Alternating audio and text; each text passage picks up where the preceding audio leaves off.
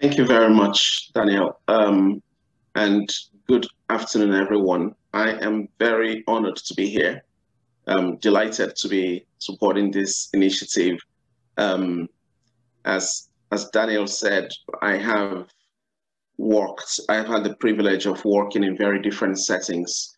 First of all, in Nigeria, where I qualified as a medical doctor, worked in clinical infectious diseases, health maintenance organizations before further studies here and work here in the National Health Service in private industry, if you like, and also local government. So I have a fair view of healthcare systems and how healthcare systems generate value and and so whether that is across Nigeria or in the UK or actually internationally, where a lot of my study has covered.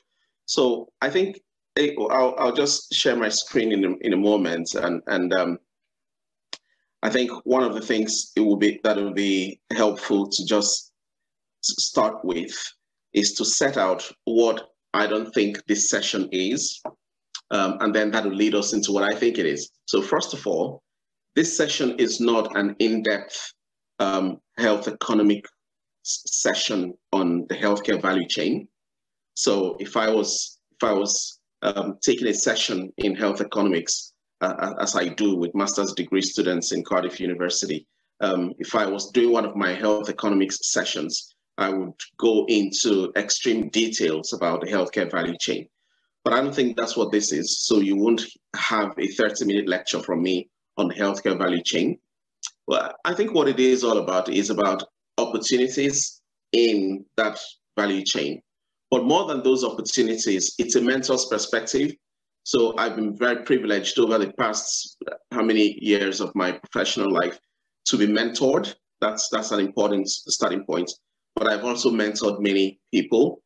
And I do mentor, whether they are master's degree students or whether they are executives or whether they are professionals across healthcare and local government.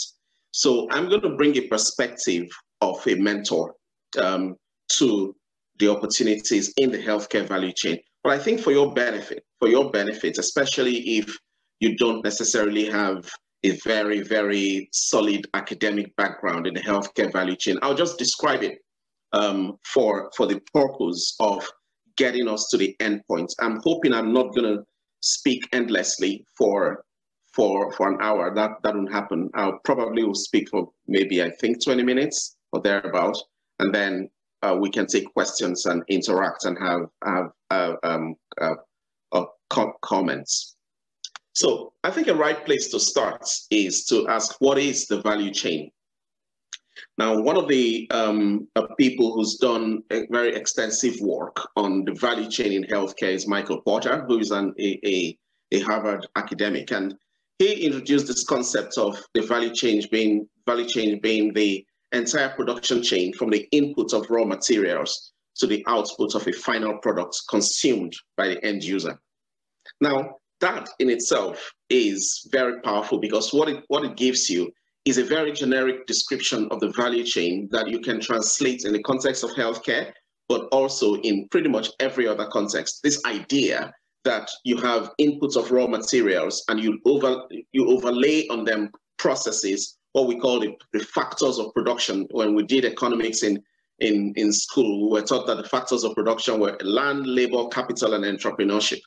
So you put your raw materials together, you overlay labor and manual skill on them, you produce a final product that is consumed by the end user. But that's exactly where the concept of value comes in, because oftentimes people look at that and they think that the value is the products you produce. So that's why I've put the picture of the ice lolly. Now, for people who know me, I'm a stickler for my ice lollies. I like to have ice lollies. Whether it's winter, whether it's summer, makes no difference to me. I just like to have ice lollies. But my wife doesn't like ice lollies. For her, it's too sensitive for her teeth, and she can't believe that I have ice lollies in the thick of winter. So two people may have the same product. As you can see, there are 3 hands there, all eating ice lollies. So it's the same product. It's the same ice lolly. It's perhaps the same amount of sugar in them, perhaps the same amount of milk in them, or whatever content is in them.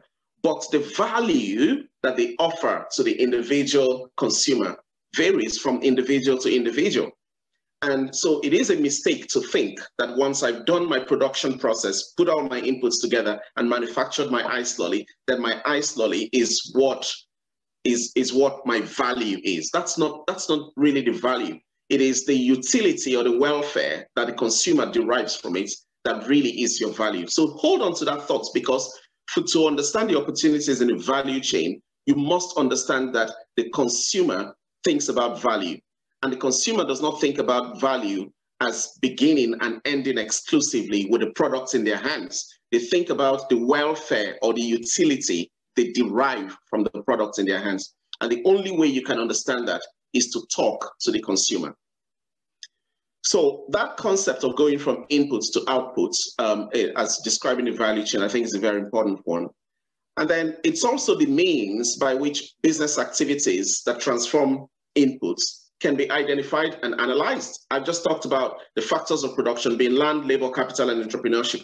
To understand the value chain, you need to be able to break down the value chain in whatever business you're involved in. I'm a healthcare executive currently, and we run 3 district general hospitals in a population of 451,000 people. Understanding value for the different segments of our customers is the key element of the work that I do, because that is the way you begin to generate value for your entire business. What do the consumers want? People who are in this population who have osteoarthritis, what do they need? People who in this population who have cancer, what do they want?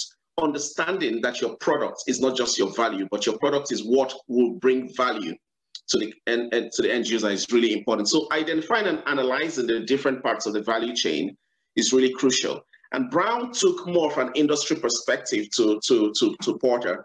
And what he did was to define it as a tool for disaggregating a business into what I describe as strategically relevant activities. So whether that is the inputs of the nurse, combined with the inputs of the doctor, combined with the inputs of the porter who cleans the wards, all of that is important in the healthcare value chain, strategically breaking down the business into relevant activities and how those activities connect with one another. So that in a nutshell is what the value chain is. And when you look at descriptions of the value chain, one of the most consistent descriptors you will see is what I've placed here. And this is the most common description of the healthcare value chain. It starts with the payer. Okay, so the payer in this case is the person or the group of people who bring out the money from the pockets to pay for healthcare. And they could be governments, they could be individuals, or they could be employers. So here in the United Kingdom, the payers are fundamentally governments because the National Health Service is a state-funded service. If you were in Nigeria, the payer would be individuals, and largely individuals, a little bit of governments, and a little bit of employers who buy into HMO insurance packages. If you were in the United States of America, the payer would fundamentally be individuals and employers and very little of government, but government gets involved through Medicaid and Medicare. So the point of all of that is that context matters. So the payers in the Nigerian setting, very different from the payers in the UK setting and very different from the payers in the United States setting. And then the next point of that value chain is what we call the fiscal intermediaries. So the fiscal intermediaries are the people essentially who take the money from the payer and buy from the provider. And that's classically insurers. But also a critical part of the fiscal intermediary there is the health maintenance organizations. So if you live and work in Nigeria, you'd understand that HMOs have blossomed in the past 20 years or thereabouts. I talked about having worked in one of the largest HMOs in Nigeria before I came to the UK in 2003. So HMOs are fiscal intermediaries. They essentially take money from the payer and pay the provider. But more importantly, and I will dwell on this in a moment to understand what HMOs have done, because HMOs have done what we call vertical integration. because they start off as providers, and that's the next point on the value chain, is the provider, that's the hospitals, the physicians. So HMOs essentially, they started off as providers, and they did vertical integration down towards the payer and took on the role of the fiscal intermediary, so that you then have HMOs that are functioning as providers and intermediaries. They take the money from the payer and they pay themselves to provide health services for the payer. So when we think about the opportunities in the healthcare value chain, I want you to hold up the HMOs as important players in that, to understand how HMOs have crystallized and taken advantage of opportunities in healthcare value chain. And then further up on that value chain is the purchasers. So these are the people who do the wholesale and the distribution. They take from the medical device manufacturers and the drug manufacturers, and then they sell to the providers. So, and it can be, you know, medicines on a large scale. It can be computers on a large scale. It can be iPhones on a large scale. So my health board, for example, provides iPhones for people like me who do on calls. Now, they don't go buying one iPhone, they get the iPhone on scale. And so in a sense, that is the role of the wholesalers. They buy the medications on scale, buy the equipment that are important for the production of healthcare, and then they put it into the providers. And if you are working in the UK, you will know straight off that many NHS trusts, for example, are increasingly functioning as providers that are vertically integrating as purchasers. So they purchase in bulk. So they are important in that value chain. And then finally, of course, on the top of that value chain is the producers. So the people who produce the drugs and the people who produce the medical devices and manufacturers. So if you're very interested in the healthcare value chain, there's what I've just given you about the healthcare value chain. It's probably about 5% of the academic material on the healthcare value chain, but that's just the 5% that I think you need to allow us get collectively into that concept of what are the opportunities in here. So then there is this question of why has there been great interest in the healthcare value chain? If you work in the healthcare industry, or if you have any interest in the healthcare industry, you must know that the healthcare value chain has been growing in importance. And I think there are two reasons, in my view. The first one is the realities of vertical integration. So I've talked about how HMOs have integrated vertically. Let me see if this might help you describe. So I want to describe vertical integration here. So I've taken that chart and essentially laid it vertically, and you can see the governments, individuals, employers, HMOs and insurers, hospitals and physicians, wholesalers, and then drug and medicines manufacturers.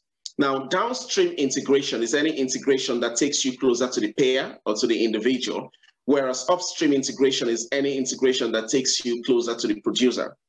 Now, think about what HMOs have become. When I started working in the HMO in Lagos in 2001, it was a network of hospitals that then morphed into saying, look, instead of just having doctors and nurses who provide care, how about if we went to governments or went to employers and said to them, look, if you paid us a certain amount of money per capita of your employers, we will guarantee a minimum basic package of healthcare for your staff. And that may be 2 annual health checks. It may be immunization and screening for their families. It may be general medical care and antenatal care.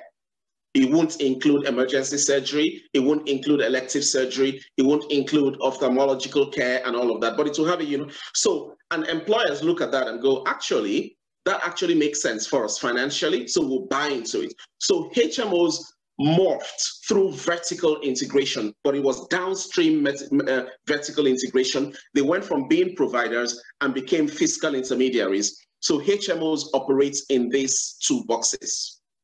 And I made reference also to the fact that some healthcare providers, particularly in the United Kingdom, in the NHS, if you're a foundation trust, they've done a little bit of upstream vertical integration to also become purchasers. So they buy massively in bulk. So one of the realities of the healthcare value chain is the realization that almost in a very surreptitious manner, vertical integration was already going on downstream and upstream in different healthcare markets. And that was driving conversations about what is going on here, why are they doing it, and what value is it giving them? Well, the value is giving them is strategic advantage, a competitive edge. And so bear that in mind for when we talk about, when I reflect on what I think the HMOs of the future will be like and what they will be doing.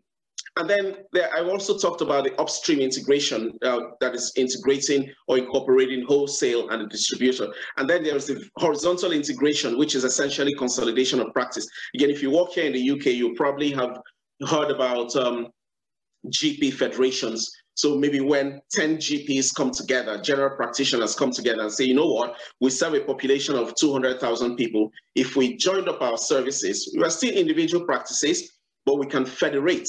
And our federation would allow us to cut down on the cost of back office. So we can get economies of scale. We can get one IT provider. We can get one IT system that will speak to one another. So our patients would not be hopping from one practice to the other and repeating their story. So they think about efficiencies, they think about patient safety, they think about quality of care, and at the end of the day, they think about the bottom line. So that consolidation of practice can happen vertically, but it can also happen horizontally. So it is the realities of vertical and horizontal integration that have pretty much driven rising interest in the healthcare value chain. And then there's this element that says, well, there's the traditional approach to understanding the healthcare value chain, and then there's the modern approach. The traditional approach says you go from inputs to outputs. Now, here, listen very carefully here, because I think this is, from my perspective, in the years that I've mentored, one of the things I've often said, that maybe I'm mentoring an entrepreneur, someone who is an entrepreneur, and I go, so what is it that you would describe as your most urgent need? What's the tool you need now? And they go, what I need is resources. What I need is capital. And I go, okay, I get that. Every entrepreneur needs resources and capital. But the question I'm asking you, what is your greatest need now? Oh, well, resources and capital. No. What is your greatest need now? Well, actually, your greatest need is not resources and capital. Your greatest need is a need. Your greatest need is a very clear vision. Your greatest need is a very thorough understanding of the value you are proposing to add to the customer. Until you understand exactly what value you are proposing to add to the customer, you cannot command resources. And actually, if you were given resources, you would waste resources. So the first thing is that there is now recognized a very clear shift away from the traditional approach to healthcare value chain that goes, we start with our inputs, our resources, we put production processes on them, and we end up with a product. And then we try to sell the product to a consumer and see who needs it. And the modern approach to the healthcare value chain completely turns that on its head and says, actually, your starting point is to understand what does the customer need. Because once you understand what the customer needs, that's what we call the customer values and expectations. And to help you understand what I mean by the customer values and expectations, I need to say this, that every customer acquisition process has a cost to it. And every customer, before they enter into a transaction, calculates the costs of being a customer and balance it against the expected benefits of processing or effecting that transaction. Now, let me give you a very simple example. I have a headache, right? And so I sit down and say, oh my goodness, I've got this headache. I need to go and see my doctor. So I'm about to engage in a transaction, that transaction being to see the doctor. But I sit down and ask myself, and every one of us does this. So I'm not talking about something that is hypothetical. So I sit down and ask myself, I need to go and see my doctor. But for me to see my doctor, I need to get up and get dressed. That's a cost. When I get dressed, I need to walk to the bus stop that is 15 minutes away because I don't have a car. It's 15 minutes away. We're in the thick of winter. It's cold, blustery in Wales. And then when I get to my GP, I'm going to sit 30 minutes in the waiting room waiting for the GP. And then eventually I'm going to see the GP. Now, by the time I calculate all of that costs, I think about the value that I'm going to get, the benefit that I'm going to get from that interaction. And the benefits that I get from the interaction with the doctor is going to be determined by the intensity of my headache. My headache is very, very severe. My calculation is going to be that the care that I'll get from the doctor will overwhelm the costs that I incur from going to see the doctor. If the headache is not that severe, I'm going to simply make the calculation, you know what, I'm just going to pop a paracetamol or just sleep out this headache. So the point of all of that is that customers make calculations about value. And the fact that you have a product does not necessarily mean that value is guaranteed. So you need to understand, first of all, what does the customer value and what is their expectation? And then once you understand that, you are straight off into the territory of core competencies, process, and assets. So what competencies do I have to meet this expectation? What are my capabilities? What are my resources? What are my skills? What production processes do I need to lay on that? What assets do I have? Understanding the first two then allows you to set out what we call a value proposition.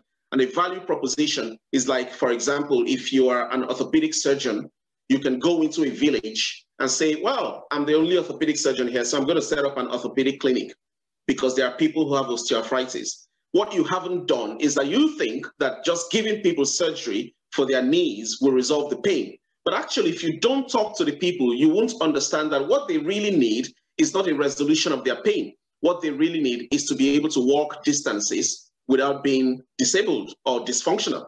So it is important to understand what the customer values. Once you understand what the customer values and what your competencies and capabilities are and what your resources are, then that allows you to set out a very clear value proposition.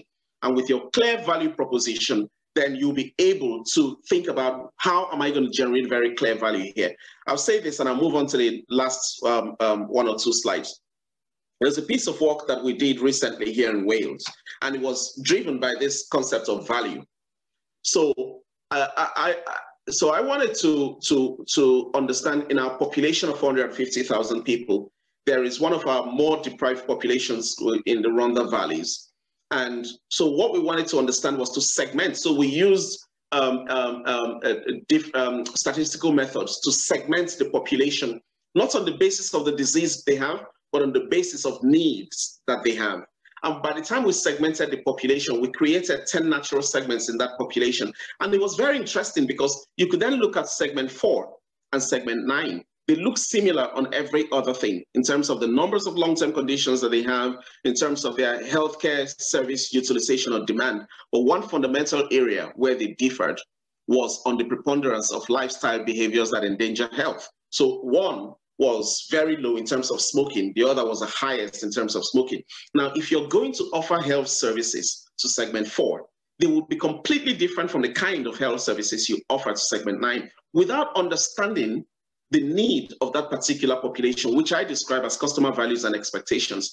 You offer blind services that don't meet the need. And that is how value is driven away. So understanding population need, understanding what your customer base wants, understanding that through surveys, for example, and sort of analytical work that I just made reference to is what allows you to understand. So, and this is really important. I'm going to stop with this one and then talk about the strategic triangle, and then I'll pause. So as a mentor over the years, one of the things I've seen is that when you talk about the healthcare value chain, your perspective really matters. I talked about the context, whether you're in Nigeria, whether in the USA, or whether in the United Kingdom. Your context really matters. If you're an entrepreneur listening to me today, the first thing that will be going on in your mind is this issue of, I have an idea, but friends, your idea is not enough, okay? You need to understand what is the need, what is the problem you want to solve.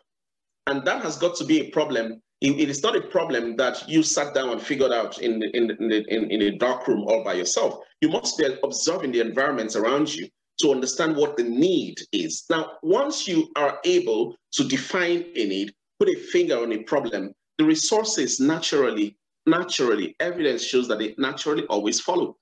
Sometimes when you see people, you see people produce an answer, as the British people would usually say, that's an answer looking for its question. And that's a dangerous thing, to have an answer that is searching for its question. So you must start with the question, and the question has its own natural answer. So if you're an entrepreneur, you're thinking about assets, you're thinking about understanding need. If you're a healthcare actuarial, you're thinking about what I said earlier about a health maintenance organization. If I go back to this slide, now a health maintenance organization has done downstream integration, joining up providers and fiscal intermediaries. I think the HMOs of the future will join up fiscal intermediaries, providers, and purchasing. They'll become increasingly super units that are doing purchasing and wholesale on scale. I don't think they will probably go to the point of production, but you never know. But that's sort of, I think there are still opportunities. If you're in healthcare actuarial, you're thinking there are opportunities. How do I position myself for strategic competitiveness? I think there's a place to go in terms of upstream and downstream integration right there. And then if you're a public health professional, I've just described one, how you can use data analytics to understand the need in different parts of your population, because understanding need is critical to driving out value.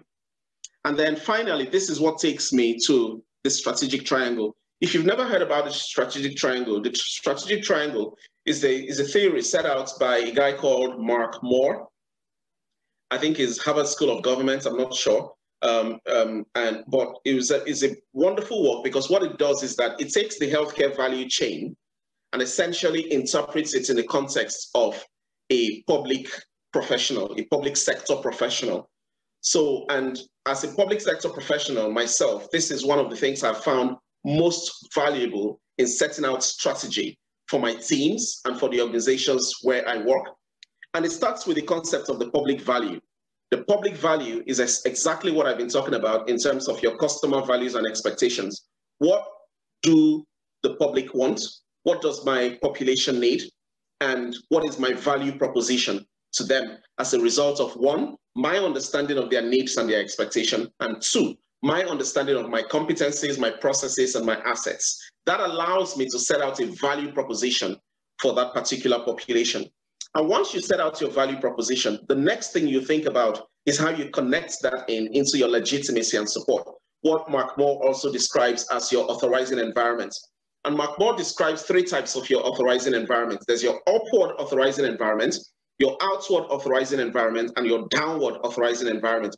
Your upward authorizing environment is your external environment. Like for me, my upward authorizing environment is the health minister in Wales. So whatever strategy I have, he has to approve that strategy. He has to be consistent with national Welsh government health policy. So for you, if you're an entrepreneur, your authorizing environment might be your stakeholders, the people who have a financial stake in your investment, people who have an investment in your skills. And then there's the outward authorizing environment that is essentially your peers. And then there's your downward authorizing environment that is your teams, people who are your subordinates, who need to buy into your vision and into your strategy. And then ultimately, once you have a very clear value proposition, with a very clear understanding and buy-in from your authorizing environment, then that allows you to draw on operational capabilities beyond your traditional of operational capabilities. So it's not just about the budget you have, it's not just about the resources you have, it's also being able to leverage resources that are beyond your initial scope. Why? Because you have a compelling vision and a very clear statement and buy-in from your authorizing environment. I have found in my years of practice that when I'm working in a healthcare setting, as I am doing now, operating a thorough knowledge of the healthcare value chain and how I can identify and drive up value in our business is really important. When I interact with governments, as I also do, operating with a consciousness of the strategic triangle, because they are like exactly two sides of one coin, the strategic triangle and the healthcare value chain. It's about interpretation of the same concepts in very different environments. So I know that I've spoken for how many minutes now? I wasn't timing myself, probably about 25, 30 minutes. Was it up to that? More or less. More or less. Good. Okay, so Daniel, I'm going to stop there. I know it's been a bit of a whistle-stop tour with some detail in some areas. So I'll stop there, take any comments or questions. And the questions don't have to relate directly to my slides. Any question that you have in mind related to the topic that I haven't covered, very happy to share my perspectives. Excellent. Fantastic. Thank you very much, Professor Nnoaham. We really appreciate your insights there. I'd believe that our listeners have been able to pick one or two things. This is being recorded, so you can always get access to at least the highlights. You know, of course, it's also streamed on. It's been streamed on Facebook as we speak, so I'd imagine that might also sit there quite nicely. So I think we would gradually begin to move into the question and answer session. Prior to that, I would perhaps just play a very short, less than a minute type ad to allow people to perhaps gather their thoughts, because I'm looking to see if we've got any questions on the chat. I'm still yet to see any come through. I'd imagine maybe some people might prefer to speak. If you'd like to ask your question directly, then you could signal, then we could work out how you can have a conversation with our guest speaker. So bear with me while I put forward the very short ad.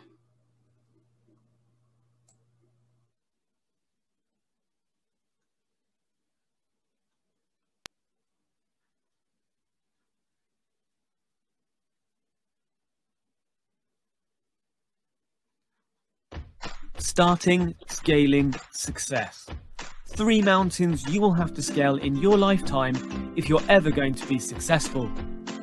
What if there was someone who could hold you by the hand so you could reach your destination faster? How much would it be worth to you? Introducing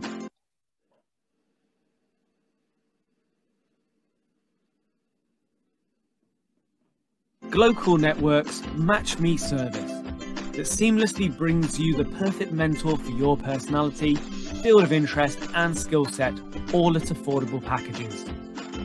You can finally supercharge your productivity, learn new skills and develop existing ones with a penny. Get started now with Glocal Networks.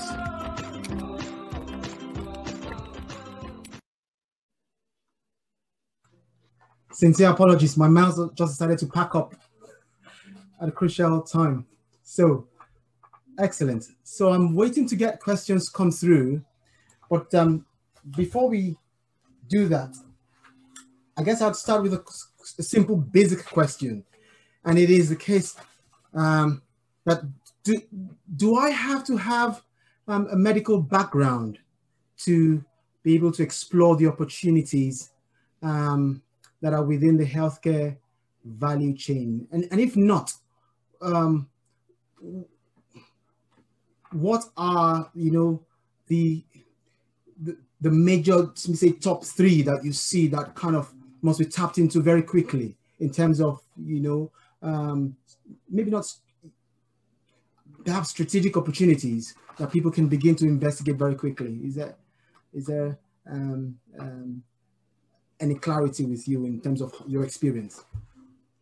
So I think again, it depends on your perspective. So but let me start with the first question. So absolutely, you don't need to be medically qualified to take advantage of the opportunities in the healthcare value chain. In fact, doctors are probably the worst people to do that because the danger of medical education is that medical education teaches you to be a technocrat, teaches you to be a diagnostician, doesn't teach you a lot about business, doesn't teach you a lot about how to identify opportunities. So you definitely don't need a medical qualification to be able to do that. What you need, most of all, is to be a student. And anyone who isn't interested in being a student is not interested in taking advantage of the opportunities around them. Why? Because identifying opportunities requires a studious mind. And being a student, I'm not talking about necessarily reading big textbooks. I'm just saying be observant, be studious, ask questions, look at what's going on around your environment. And one of the things I set out in the presentation was how context matters. If you're operating in the UK, the opportunities in the healthcare value chain are very different from what they are in the United States, which is a completely different healthcare market. It's completely different again in Nigeria, which is a more, for want of a better word, it's a more, primitive is not the right word, that's more pejorative. What I mean is that it's a market on a different trajectory from the other markets. So for example, there isn't any universal basic care, healthcare package in Nigeria, unless perhaps more recently when I know the federal government has been trying to put universal healthcare, make it available, but still consistently not available to many people. So the opportunities in the Nigerian market are immense. They are just simply immense. Whereas in the UK, they feel saturated, whereas and in the United States, they're more dynamic. So if there's one attribute that I think you need, it is that you need to be studious and to be observant and to get the right mindset. And hopefully that the wrong mindset is one of the things I've addressed. The wrong mindset is to think I'm not able to do anything because I don't have resources. I don't have anyone who is going to invest in me. That's just wrong mindset. Customers, investors invest where they see value, and value it can be created, and it takes a studious mind to understand how to create value. Fantastic. Thank you very much for that. I think you got me. That was a pregnant question. I made it 2 in 1. Excellent. Nicely put. So we need to have a studious mindset. So got 2 questions come through now. One of them is, I'll try and take it slowly. What kind of data do you think we can use in countries with poor or scarce data that can inform assessing the service needs? For instance, in the UK, you are sure to be able to have to access the data, but this will be hard in places like Nigeria. So you are right. I remember in 2013 going back to University of Lagos to do some work with the College of Medicine there, and they wanted some interaction in terms of strengthening their research approach, and the question was, I came thinking in the research environment here in the UK, we're quite used to doing randomized control trials, retrospective studies, prospective studies, many observational and interventional studies. And when I looked at the research that was preponderant in the department then, many of them were knowledge attitudes and practices, so surveys essentially. Now, in the hierarchy of research, surveys are like the lowest level because you're not doing any observation, you're just collecting cross-sectional data. And that is reflective of the wider environment that you just described in that question, that when you're looking for data, sometimes data is very hard to find because the research environment is not sufficiently incentivized. So that creates a real problem. Workaround to that, I think one of the key workarounds to that is if we're talking about creating value and not being able to understand what populations need from existing research, then you are going to have to conduct research. Now, when I say conduct research, I'm not asking you to do massive randomized control trials that require funding in millions of dollars or millions of pounds or anything like that. That you can actually undertake intelligence surveys that are not just knowledge attitudes and practices surveys. So we've given an example of an entrepreneur who looks at the HMO industry, for example, and goes, look, HMOs have integrated downstream, but actually, isn't there a place for upstream integration of HMOs? And could you, for example, then initiate a survey of HMOs, for example? See, what you're trying to do is that you're trying to generate knowledge, because that's what research is. Research is about generation of knowledge. The methodology you use to generate that knowledge is almost irrelevant in a sense. So there are ways to get around it that are relevant or that are adaptable to the context in which we find ourselves. In a low resource environment, I get that. And so you don't need millions of dollars to be doing massive randomized control trials. There are intelligent surveys that you can do, but the most important thing is to make your question intelligent. What you often find is that people conduct knowledge attitudes and practices to have research publications, but sometimes they are really not intelligent questions that advance the subject. So the most important thing for me is to ask the right question. And there are, from my experience, low resource opportunities or mechanisms to generate that knowledge, even in a low resource setting like in Nigeria. Thank you very much for that. Excellent. So the opportunities are there. I think it's the mindset that needs to adjust to how to tap into the value. And I dare say that there's opportunities for collaboration with people who are within and outside Nigeria. And that's the idea for this kind of conversations on Glocal Networks. So the other question, very quickly, and I'll take it quite slowly, I'll try, is that the participant said, I observed that during the discussion, you gave a brief overview of the healthcare value chain, but you didn't talk about pharmaceutical value chain. He says that he believes from drug discovery and development to drug marketing, that it provides and opens a wide variety of opportunities. That is there a reason for this? So first of all, there was no clever reason to not going into the pharmaceutical value chain. So you're right to ask that question. The pharmaceutical value chain is a very, very important and interesting one for a number of reasons. So COVID has been terrible, hasn't it? Okay, particularly in other continents outside of Africa. And if it wasn't for COVID, the sort of dynamism in vaccine production, for example, that we've seen in recent weeks and months would probably not have happened. And if I'm honest, the pharmaceutical industry came to a place of crisis in recent years. And the colleague who is asking the question is Adedai or Adeoye. So you may know, if you work in the pharmaceutical industry, you may know that the pharmaceutical industry came to a place of crisis for many years because there seemed to be saturation in innovation. And if you think about the medications that we use today for pretty much many diseases, if they are not the ones that are based on molecular medicine, like some cancer treatments and immunomodulators, where there seems to be a little bit of dynamism.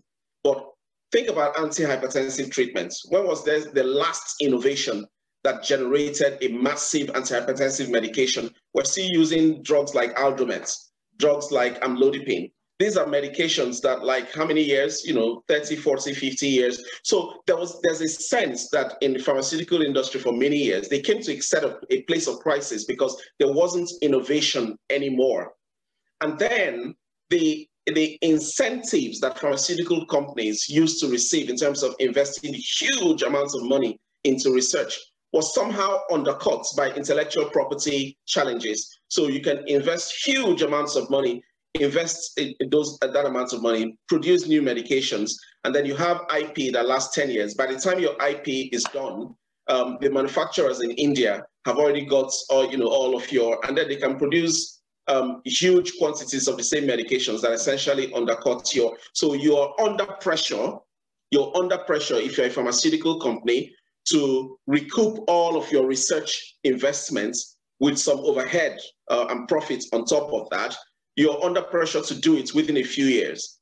But to do that within a few years means that you have to highly mark up the cost of your medications. Now, in the United Kingdom, because of the way the National Health Service purchases medications, there's a downward pressure on you to be able to do that. And then secondly, because of Obamacare, the Affordable Care Act, that has also put some downward pressure on the American pharmaceutical industry. So I think all of those things, there's a confluence of reasons why it was felt that innovation in pharmaceutical industry faced a bit of challenge. But having said that, there is still innovation in there. There is still some opportunities in there. The recent vaccine platforms, if you know what has happened with COVID vaccines now, completely new technologies that they have used. The Oxford AstraZeneca vaccine is a completely different vector, different technology they have used.